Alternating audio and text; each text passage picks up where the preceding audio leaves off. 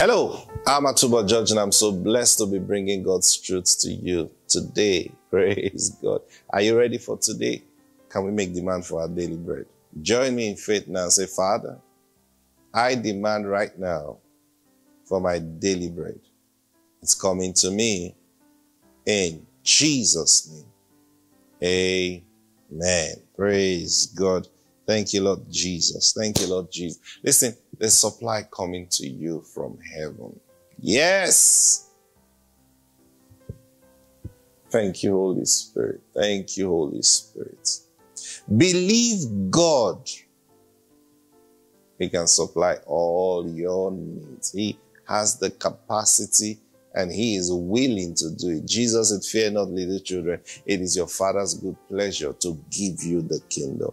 Now that's what we're talking about, the subject we're discussing this week, this month, in the knowledge of God.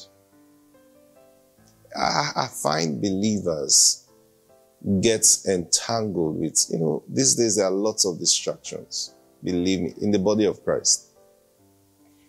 There are lots of distractions. Funny enough, it is social media that is fueling that distraction.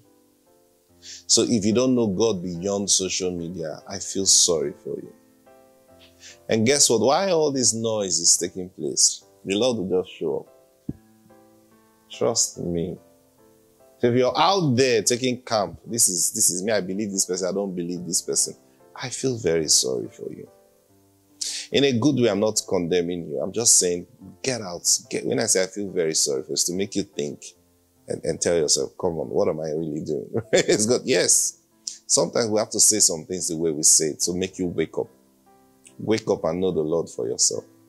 Don't know the Lord through preachers. Some of the preachers that are preaching, they are confused themselves. Sit down with them. And sometimes I look at these things and I listen to him. You see someone so convinced talking about what he's talking, like I know this thing. And I already know the question I have in my heart, I'll throw at him and then throw him off balance. Every of his teaching, throw him off balance. Because you look at this and you just smile and say, I've been there, I've done that. I've not preached like that, but I believe this thing you believe. And I got to the end of it. And I ran back to the Lord. I said, Lord, there's a problem here. And the Lord had to teach me. And then you're like, yay. So all these things, I see. So you're able to extract truth from the midst of all these things. So don't join certain controversies. They are not for you. And don't join people causing confusion. Don't join them. Let them be. They are fulfilling their work. They are fulfilling their ministry. But don't let them influence you. What is the Spirit of God telling you personally? What is the Lord saying to you? If you're not hearing the voice of God and you're following trends, you're following what this person is saying, and then you're busy waiting for who's going to say the next one so that you run with it, you will not hear God. And I've often told you, the day the Lord will come, it's not everybody that will hear His sound.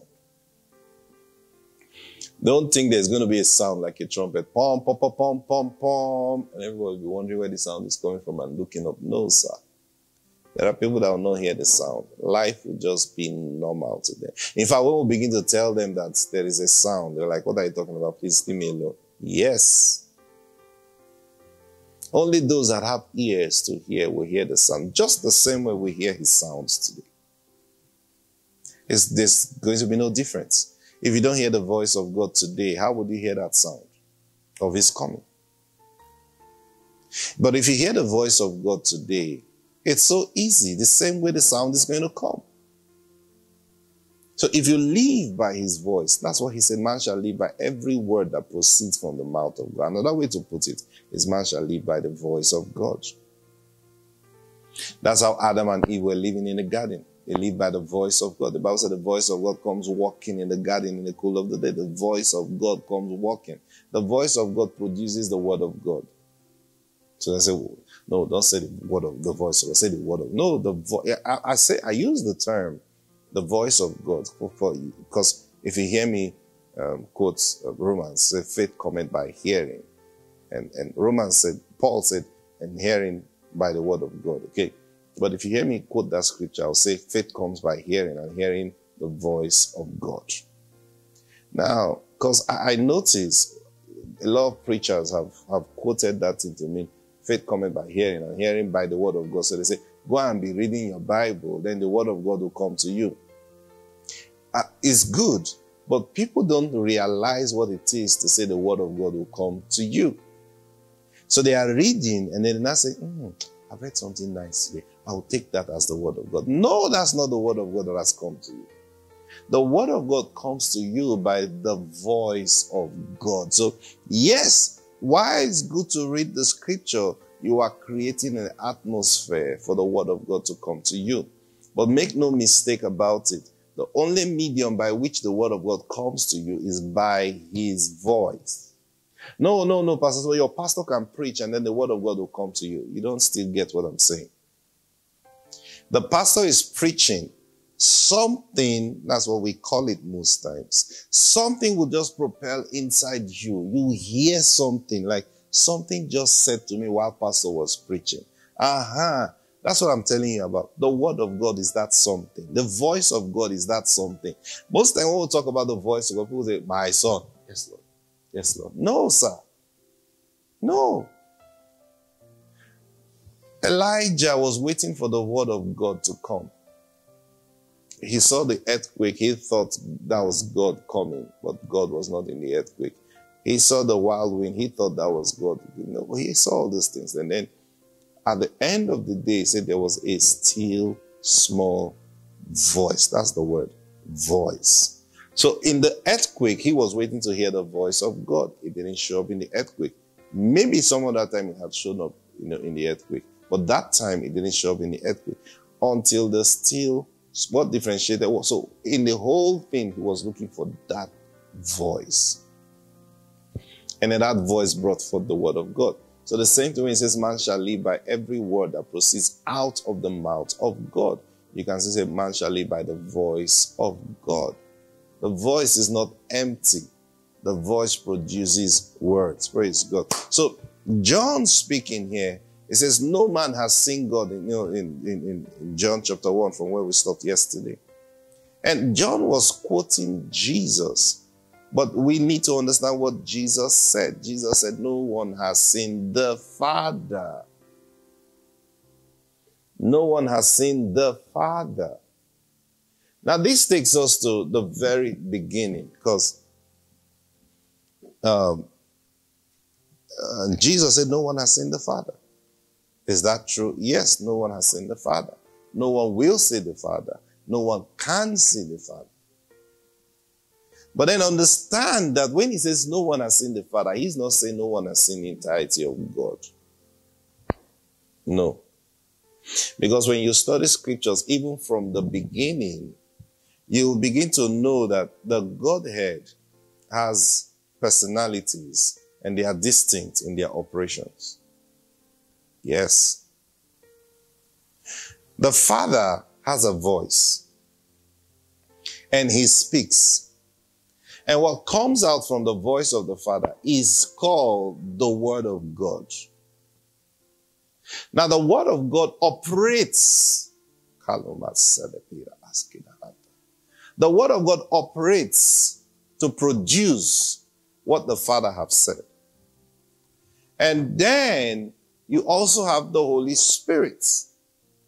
Now that's what we know him to be. That's what we call him. We call him Holy Spirit. Now when you go to Genesis chapter 1, I'll just browse through this quickly. Please don't stop where I stop. I invite to go do your study.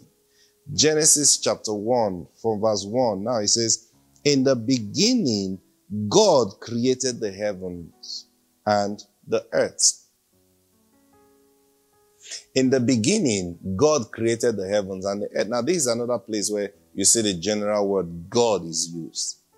But actually, here, the one who he's referring to is the Father. In the beginning, the Father created the heavens and the earth.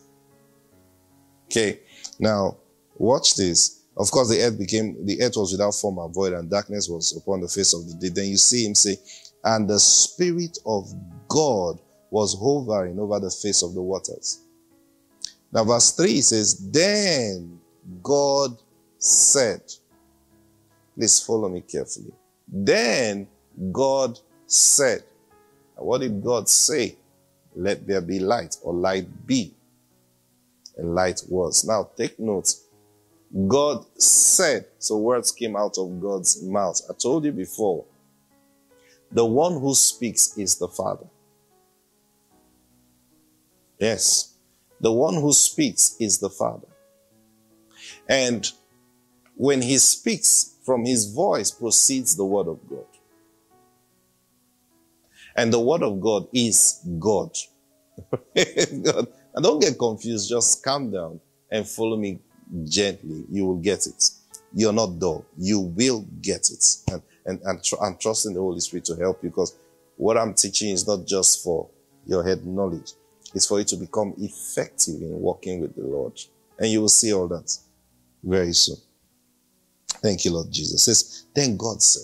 Now, when you look at this Genesis chapter 1, throughout, he kept using the word, then God said, then God said, then God. So you can do that, study yourself. We don't have time to go into each verse. Then God said, then God saw, then God said, then God saw, then God said, then God saw. Praise God. Then we get to chapter 2. Okay? Watch this now. Chapter 2 from verse 1. Thus the heavens and the earth and all the host of them were finished. Now, I don't know why the translators put this in chapter 2. To me, this should have been in chapter 1, because the verse 31 in chapter 1. Now, of course, translators are not God. So they just feel, just the same way you're writing a story, you just feel, no, a new paragraph should start here. This should go into the next page. Just like how you're arranging for reference purpose. That's why it's done. It doesn't mean it was written. Please understand me. Now, like I said, if I'm the one translating this Bible, I would have put this verse and 2 other verses in chapter 2 in chapter 1. Okay. See how chapter 1 ended. Then God saw everything he had made, and indeed it was very good. So the evening and the morning were the 6th day. So now you see, it could have said, thus. Now what is thus? This is how. Okay? Simple. This is how the heavens and the earth and the host of them were finished. How were they finished? God said. God was speaking. God was talking. The voice of God was coming. Praise God. And this is how they were finished. Now look at the next verse, chapter 2, verse 2. It says, and on the 7th day, God, take note, please take note, because you'll see a switch very soon. And on the 7th day, God ended his work, which he had done, and he rested on the 7th day from all his work which he has done. Now, if you read the Old King James, you'll see he say, and he rested on the 7th day from all the work which God has done. When you read it, you'll be like, why is it God? Why is it God? Now, let's go on. Then God blessed the 7th day and sanctified it, because in it he rested from all his work which God had created and made. Now, to me, all this from verse 1 to verse 3 should have been in chapter 1. Yes. I said to me. Now, that doesn't in any way say it's wrong. I'm saying in understanding it now, if you put this in verse 1, you will understand it better. Because now, it's finished. How did the creation finish? It's finished by God resting, okay? When God finished everything he has done, it tells us this is how the heavens and the earth and all the host of them were finished. How were they finished? They were finished by God speaking. And I told you, God here actually was talking about the Father. The Father. And the Father was speaking with his voice. And the word of God was proceeding from the mouth of the Father in creating everything. And in 6 days, he created everything he needed to create. But can I tell you something? In those 6 days, everything and everywhere was still dark and black. Darkness was still all over the place. Nothing physically moved. But what I said, so how did he now create man? No, he said on the third day, he said, no. He was only speaking. The Father was only speaking. No form, no shape, just the voice. That's all the Father was doing throughout. Now look at verse 4, chapter 2. Follow me now. This is the history of the heavens and the earth when they were created. In the day that the Lord God made the earth and the heavens. Hold on. Hold on. He is introducing a new word to God here now. And what's that? The Lord God. Now, this is the first time you're seeing the word Lord introduced in scriptures. Go back and read the whole of Genesis chapter 1. Up till this point, you'll never see that phrase, Lord God, the Lord God. You'll never see it. And why is he saying, why is he introducing this new phrase now? That's to tell you that something has changed. Okay? Now, take note of that verse 4 again. Let's look at it. This is the history. Now, if you read the Old King James used the word generations. Hey, what's going on here? I'll tell you. The Father finished creating in 6 days. But in 6 days, nothing happened.